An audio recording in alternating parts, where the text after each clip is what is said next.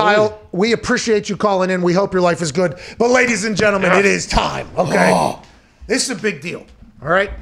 So if you grew up in the 90s and you come from, you know, a working group of a community or anything like that, basically anybody, wrestling was obviously something that captivated the entire globe at the time. Everybody on earth was watching wrestling. And there's a couple faces of the entire thing, but really there was only two that carried the entire thing. And obviously one of them is The Rock, who is selling tequila and doing everything like that. And I'm sure a lot of people loved it. But the man that resonated with me, my friends, I would assume with a lot of people that watch this show, ladies and gentlemen, a man who is Stone Cold Steve Austin!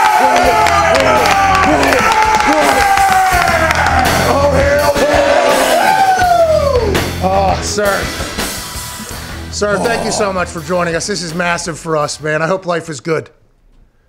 Oh, good. You're muted. I'm having a birthday today, and I've been enjoying watching what you're doing. Well, happy birthday to you. I think we'll end this thing with a toast and a cheers to you for all that you've done. Congrats on another year around the sun, sir. Congrats on another year around the sun. Let's get right into it. Steve, can I call you Steve? Yeah, Stone Cold Steve? Absolutely. Steve. When I was a kid, I still wear them now. I mean, I wear jorts because of you. You know what I mean? Your battle with Vince McMahon, I think, gave the entire world about people could live through you telling their boss to go fuck themselves. I mean, like everything you've done, I'm very appreciative of. And I go through your history in wrestling, you know, obviously Stunning Steve and Hollywood. Whenever you landed on Stone Cold Steve Austin, how thankful were you? Because it feels like that's who you actually are, and it almost came naturally and easy to you. You know, and that's part of the process, man, finding out who and what you actually are and who you want to be. And it turns out when I was trying to be Stunning Steve and when I first started off, I think it's like a lot of people, you're kind of almost trying to be a wrestler or pretending to be a wrestler. You have to be a wrestler. And when I found out, you know, like when I was lacing them up to play college football or in high school football or doing anything competitive, man, I'm very intense. And so, you know, professional wrestling, for whatever people think it is very intense and it's very competitive. And from a work aspect, it is what it is. But in a competitive atmosphere, that is who and what I am. And when I discovered that, and then I said, hey, man, let me just start talking all this shit I heard growing up in South Texas. It resonated with people. And then when you identify with that character, that gives you your base from which you have all of your foundation. And so character is so much a part and so important to the business, but you don't pick it up initially because you're so caught up in trying to learn how to work, just the mechanics, then the psychology. But, man, it really starts and stops with an identity, and Stone Cold is who and what I am, 24/7. Yeah, well, I think that's why you've had so much success since being in wrestling or whatever. And Straight Up Steve Austin, by the way, Season 2 debuts Monday, January 11th on USA after Monday Night Raw. There's been some memorable moments from that show that has come out. Also, your podcast on WWE Network is awesome. It is must-watch every single time. I really appreciate everything you do. Kind of give us a look behind the scenes of something that I was a massive fan of growing up. Whenever older wrestlers come back to the WWE, they always, obviously not now because of quarantine and everything being shut down, but you hear them talk about how they hope that the fans remember them, right? They always that's like a conversation piece. They're like, you know, when I go through that curtain, I hope the fans remember me. And no matter how big the star is, I feel like a lot of people have said that. It feels like still to this day, and probably until you're done on this planet, when that glass hits in an arena, the place is going to explode. Is there ever a time where that gets old to you? Because it still happens every single time you go out there. It has to be fucking awesome that anytime you walk into a place, first of all, there's push, and then everybody loses their mind. Even in a time where crowds don't do that anymore, does that ever get old to you? Man, if that feeling ever got old to anybody, you might as well hit them in the head with a shovel and just get them out of the way. You live and die by that. You know, from you've got to go out there in front of some crowds. It is what it is right now. And plus being on the football field, dude, you know what it's like, and you live and die by that because it's that affirmation. It's like, hey man, yeah, these motherfuckers still remember, and you know, because now it's almost a thing. Like, hey man, Austin's here is going to get this hellacious pop. I got to see it to believe it. So when it keeps happening, it's still like, you know. You live and die by it. Yeah, it's everything, because you would think, dude, I retired in 2003, and I wish I could have rode, down the road a few more years, but it was what it was. And so when you've been gone that long, people can forget. But I guess, and I ain't blowing smoke up my ass, but I guess I resonated with the crowd so much that they still remember. And I got to give a lot of props to, the WWE Network and those video games that they keep coming up with that keep guys like me and all my peers kind of still fresh in people's minds. So it is badass, and I'm so appreciative of it because, dude, I remember, getting suplexed in Chevrolet dealerships way back in the day in Dallas, Texas, and working in front of shit crowds all over Tennessee. Territory was down, and then finally you make something, you come up with this character that is still resonating with people, and they know who that guy is. It's badass. It doesn't sound like it now, and I don't think anybody would blame you.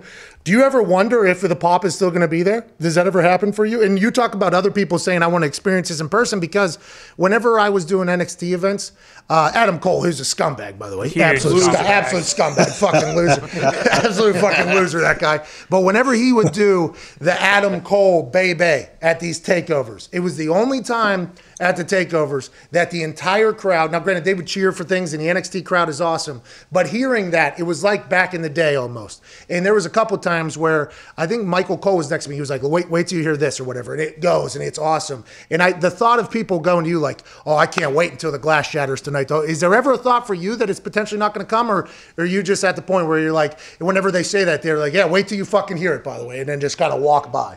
No, you never take it for granted. And, we'll see when crowds come back. And, one of these days down the road, I get to appear at another WWE event. No, you don't take it for granted. You're hoping it's there. And when it is there, yeah, like I said, it's that shot of adrenaline up your ass. It's mind-blowing. And there's nothing like it. If you could bottle it and sell it, you'd be a billionaire. But no, you never just think it's going to be there, or you're like, yeah, I got this shit. It ain't like that, man. It's nothing but appreciation. And then that's that blood, sweat, and tears, and living that life and putting in the miles, and, the people living vicariously through all the storylines, and they remember that shit. And the younger crowd, for some reason, they're in as well. So you never expect it or just count on it to happen, Pat. Well, I'll never tell you what to think, but you should expect it forever, I'd assume. You've done a lot for a lot of people, including myself. I mean, there was a lot of us that our lives, we escaped watching you in the run that you guys had, whether it was you and, whether it was you in The Rock or you and Vince McMahon. You and Vince McMahon is maybe one of the best storylines in the history of wrestling. And do you still talk to him at all? Do you still get a chance to interact with him? And how do you guys kind of, how do you feel about each other? Well, the last time I talked to Vince was down there in Tampa when I went down there to cut a promo in front of an empty crowd. And this was kind of right when COVID started. And it was really strange. And I wasn't happy with the creative, because I wanted to just sit down and, maybe do an interview with Byron Saxton or something and kind of talk about something that was a shoot. And Vince says, God damn, Steve, he goes, the people are just going to be in a bad way. Just go out there and entertain them and do this promo. I went back to his trailer 3 times. So anyway, I ended up doing the promo. It sucked. It was hard. I really appreciate how the superstars have adapted and overcome all that. Now they have the Thunderdome to help with some crowd noise. But to answer your question, that was the last time I got a chance to talk to him. I'm sure he's going to call me or text me happy birthday today. But, man, our relationship is strong. And when we were feuding there for damn near 2 years, I love that guy. And I'm sure he probably loved me too. But, man, there was a lot of, for a shoot, a lot of times some animosity there, when I did some of the things I did. But, I got nothing but respect for the guy, and we're in a real good place. For those that don't know, shoot means for real. Work means you get it. For instance, Ariel Helwani and Booker T, we all think for shoot there. I think that's a shoot at this particular point. Might end up being a work or whatever. Whenever you look back on your career, coolest night, do you have one? Man, there were so many of them, stunning Vince at MSG, because the Garden's such a special building. Going to 13 with Brett, doing that double turn because the Chicago crowd is great. That Rosemont, because of the acoustics, the building is incredible. 17, lighting it up with The Rock, one of my favorite opponents. There's been so many of them that I couldn't just single out one. And, my days when I was starving, after 2 months in the business, I was driving a forklift, loading, unloading trucks. Jerry Jarrett had just brought the territory in Dallas from Fritz Von Erich. Hell, man, they was beating the shit out of me on Friday nights and Saturday mornings with kendo sticks and leather weightlifting belts because I was this little baby face coming up with this long blonde hair, somewhat of a physique because I just got finished playing football at North Texas State. And I asked Jerry Jarrett, I said, hey, man, when can I start working full time? He says, hell, Steve, I think you're ready now. We'll send you to Memphis in 2 weeks. 2 weeks later, I was driving down the highway to Mid-South Coliseum in my base model 1988 Hyundai Excel. Woo! Payments were $154 a month. And I starved my ass off. And some of those days, starving and paying your dues and going through the process and riding down the road with the veterans, and they're sitting there dropping all this 411 on you and trying to help a brother out with information, those are some of the most fun times of my life, just traveling down the road with the guys in the car, drinking beer. Listening to you and Undertaker talk to each other on your podcast while drinking a bottle of Jack, I believe, an entire bottle, I think was done. It was awesome, by the way. And the fact that it was on WWE Network still is magical to the entire brand. But the conversations about the behind-the-scenes stuff, and I think that was where I first heard the story about him drinking Cypress Hill to sleep or whatever. I think was during that conversation. But there's a story, and I don't think I've heard it from people inside the business, just others. Did you used to drink beer with the crowds after shows? Was that something you used to do? You go in the ring and just drink more? Because, by the way, before we get to that, your catch percentage had to be 100% there for because those beers are coming out. You used to snag those. Now, granted, you missed one or two, I think, whenever you came back with the new IPAs. I think you missed one or two, which was shocking, I will say. But back in the day, you might have been the most shorthand catcher on earth at that point with those beers flying in. Yeah, I was a running back in high school, and then in junior college, they moved me to linebacker. In North Texas, they moved me to defensive end. I always thought I would have made a little bit of an undersized at 6'2", 220 in my college days, maybe a little bit undersized as a tight end. But god dang, I could catch a football, and I could damn sure catch a beer.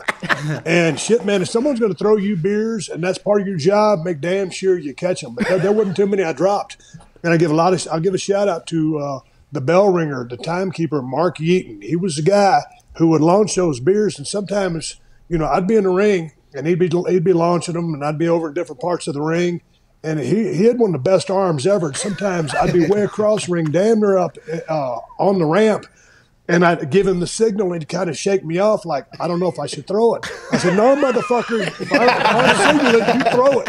And so he would launch him, and goddamn, if I didn't catch it, that thing was careen off my hand and hit somebody in the head. So, the stakes were high. I used to tell people towards the end, man, shit, I was drinking for a living, get paid for drinking.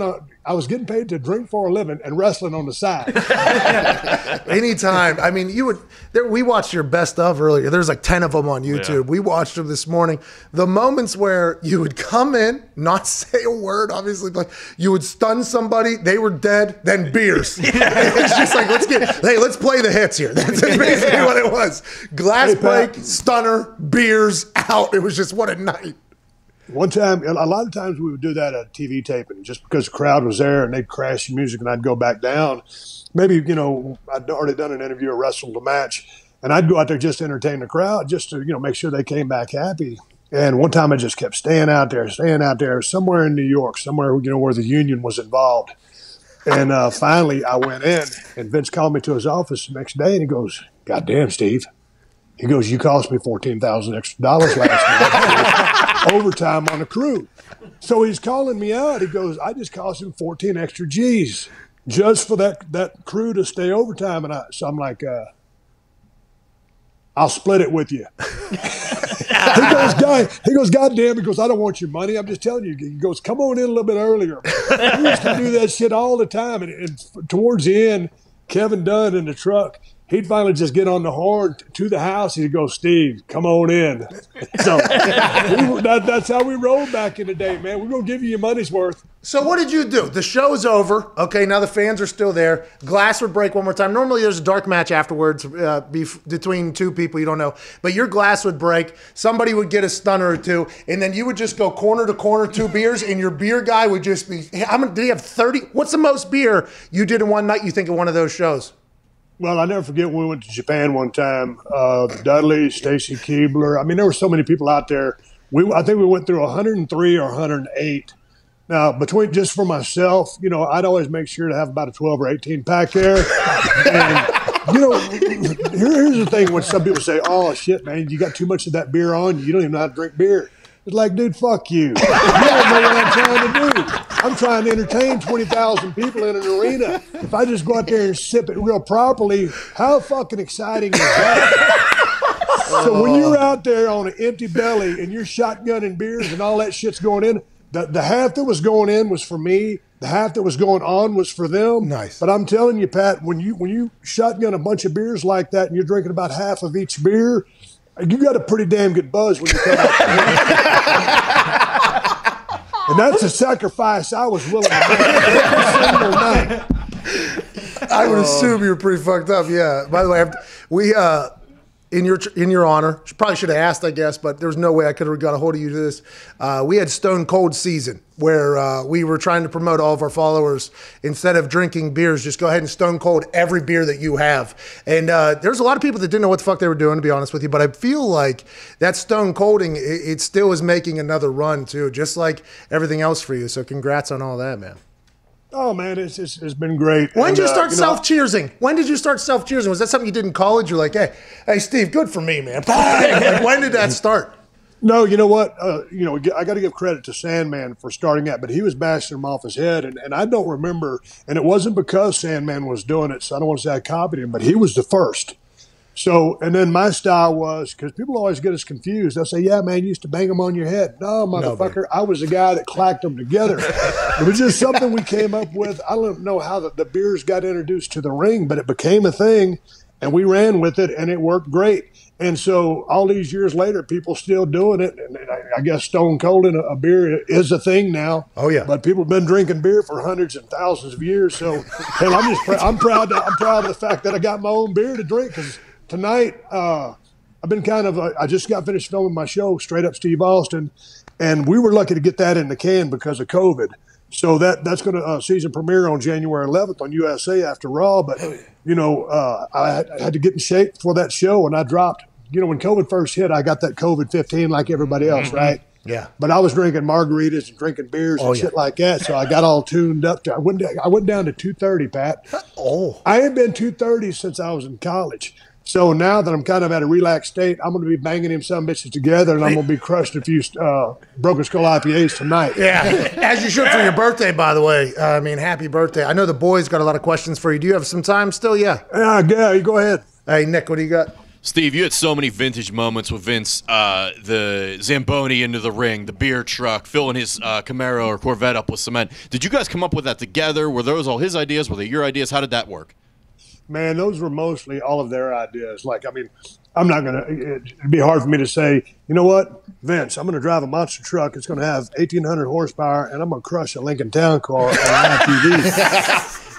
And here's the thing about this is shoot. They bought that gold Lincoln Continental that was the rocks, allegedly, off the showroom floor. That's the kind of money they were willing to put in behind this stuff. And I learned how to drive the monster truck right before we went on live TV. So I can drive anything on wheels. And going back to that Corvette thing with the cement, they didn't have a mark for me to hit, and that was a different kind of cement truck. The way I had to pull those levers for all that stuff to fall down, I nailed it because it's live TV and you can't fucking fail. And when they told me I was going to be destroying a brand new Corvette because I'm such a car fan, I was like, man, do we got to really fill the Corvette up with cement? I said, because I was trying to get the Corvette after the gig, right? Give it to me. The icing on the cake was when that damn glass broke on the passenger side. Yeah. So it was badass. That was a Nassau Coliseum. I'll never forget it. But they thought of those ideas. And, Pat, sometimes we'd be dragged out on the road so many times. You get tired. Shit ain't going great at the house or whatever. It's a grind. Your back's killing you. You're all fucked up.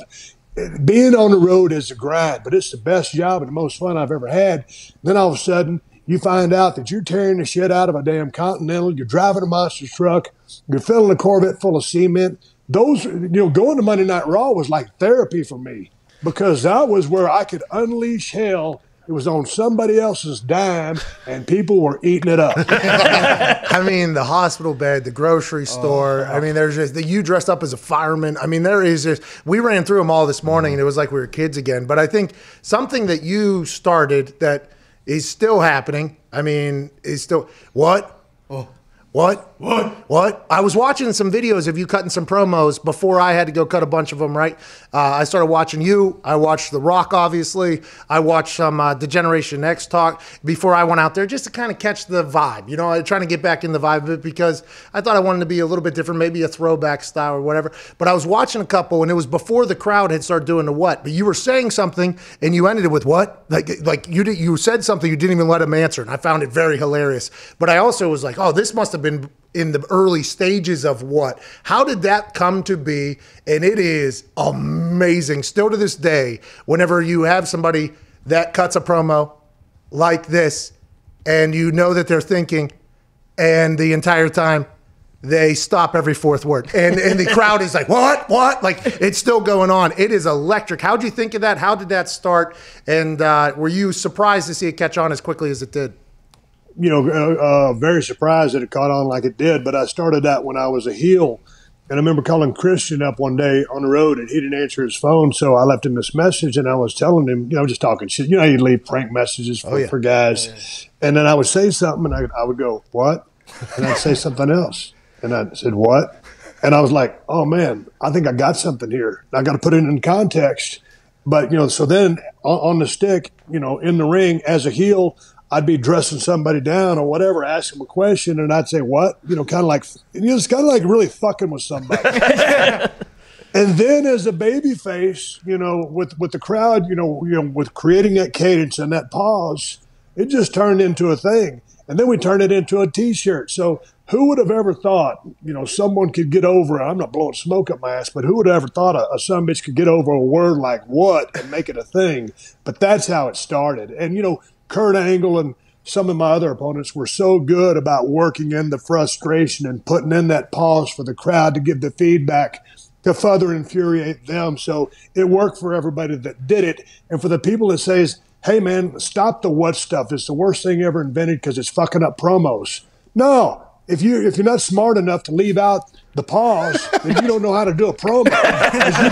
You can outsmart the fucking what. You know what I mean? I thought that as well. As I'm watching and people are doing it, and you see them getting mad, and I'm like, I think they're mad for shoot right there. I think that's a real anger right there that the crowd's doing it. It was like, well, just keep talking there then. Just go ahead and power right through it. Man, we watched you this morning, you undressed Undertaker, and he wanted a shot at the title or whatever. He said, you think you deserve a championship because you have dead man on your shirt? What? The crowd went, what? What does that mean? You're dead? What? What? You don't have any blood? What? Your heart doesn't beat? What? The crowd started doing. When you're out there and you started going, were those scripted? Were you trying to just break the other person? What was the mindset when you were going out there?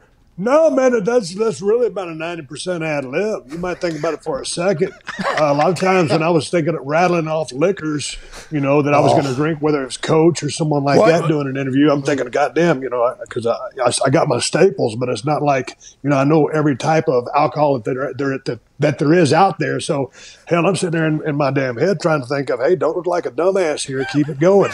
So it's really just riffing out there and having fun, and it's okay to repeat stuff as well. So, you know, I'm not a rocket scientist. I just think people were digging what I was doing, and I was having fun doing it.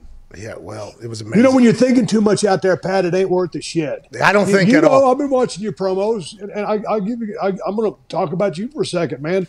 Dude, you've been lighting people up on the horn, so I know you've got to always kind of have the ability, well, obviously the success of your show, the articulation, the eloquation, and the intelligence to put together, you know, just a sharp-ass promo that, you know, makes people feel something, whether you're riling them up, pissing them off, or whatever. It's the ability to put out information, people process it, and then also the attitude and the delivery with which you're putting it out at. So congrats to you. Oh, well, thank you. That means a lot. You called me badass the other day. I wish I could hang it on my fridge like the old days. One of the coolest things I've ever heard. Thank you for that. We have a question from @Viva La Zito in here. Big fan, by the way. Zito, what do you got? Mr. Stone Cold, best match ever. What is it? Well, I've had so many of them on the road. I had a 30-minute Broadway with Ricky the Dragon Steamboat at the LA Forum, and there wasn't no cameras there because it was just a house show. And that was one of my best matches. And, because I'm such a huge Steamboat fan, and him and Flair had the trilogy and some of the best matches of all time in the history of the business. But, probably just for crowd feel and for what it was, I got to go to 13 with Brett. I got to go to 17 with Rock. 14, me winning the title from Shawn wasn't a great match. Shawn's, one of the best talents in the history of the business. But those two would be at the top. I love my match that I had with Benoit and Edmonton on SmackDown. About 20 minutes. We had worked the night before. They shorted us on time, and I came up with this comeback for him. I said, I'm seeing 10 belly to back suplexes, whatever they were. I said, I'm not seeing a traditional comeback. And I said, if they tell us to go home, I said, fuck it. We're going to go as long as I want to. I got the heat. We went out there and ripped it up. So I was really proud of that match, too. Well, by the way, congrats to you. Just being like, well, I think I've earned this right to do this. How do you feel about the way this man's dressed right now, by the way? You kind of powered right through that. What do you mean? Dude, I know. What? What? I love it. I love you. Ty, what do you got? Stone Cold, have you considered continuing to act, or is that something you're kind of putting on the back burner? Because The Condemned is one of my favorite movies of all time, and I just didn't you had that run there where you were just coming out hit after hit after hit. Are you more focusing on your show, or are you going to get back into acting at all? No, would I act? I would. But when I came out to L.A., that was, I got forced into retirement. Well, I needed to retire. So I did. And I spent 3 years wasting time hunting, fishing, drinking, and doing a lot of stupid shit. Not necessarily in that order. And finally, I told myself, I said, dude, I didn't want to go back to driving a forklift after you'd been on top of the wrestling world. So I said, you better take your ass out to Los Angeles and see what you can do out there in that world, because you still have somewhat of a name. Because I didn't have an exit strategy, because I didn't want to exit. I took my ass out to L.A. and moved in with Diamond Dallas Page. He had a condo, and I rented a room for him, and I fucked around out there for another year and a half. And finally, we started making them low-budget movies. You can call them independent movies if you want to, but these were low-budget. And, we did The Condemned, and that was a high-budget movie. They spent $20 million on that movie, and I had a blast filming that one. And I was thinking at the time, man, I got to learn how to become a really good character, or whatever the movie calls for me to be. Hell, if I'd have been smart, I would have just done Stone Cold. At all times. To answer your question, yeah, fuck. But now it's like, I'm not antisocial. I like being around people. But I don't like to – being on a set is kind of like – would I do it? Yes. But being on a set is kind of like doing the same shit over and over and over and over again. And I hate fight scenes, because I was, a professional wrestler at a very high level. And that's like a dance out there, man. People think, it's choreographed. Bullshit. You don't know your ass from a hole in the ground. That's knowing how to work. So there's a lot of things I don't like about that. I love hosting my show, Straight Up Steve Austin. I love that. I love doing the Broken Skull sessions. Awesome. I love being busy, and I want to keep being productive, but it's not something that I aspire to be. At one time in my life, it was a means to an end.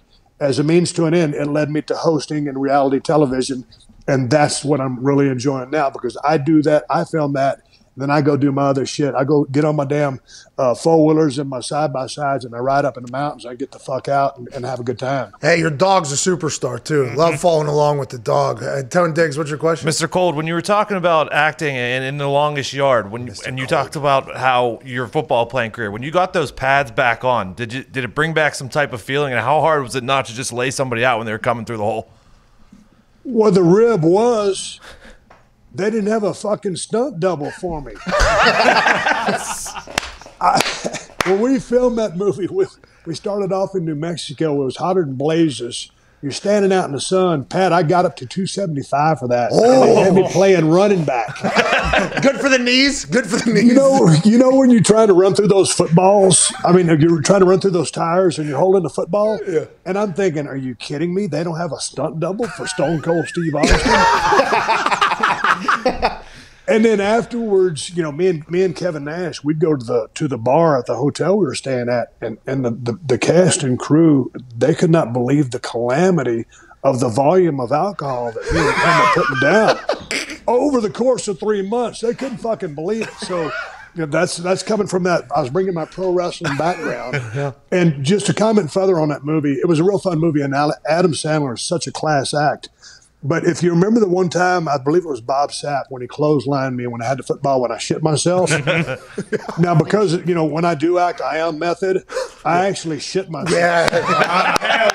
Hell yeah. Hell yeah. Hell yeah. I'm kidding. Yeah. I segued from the question. I just got caught up telling different stories. That's all we're here for, pal. If we could just listen to your stories for the next 5 hours, that would be beautiful. And thank you for your time.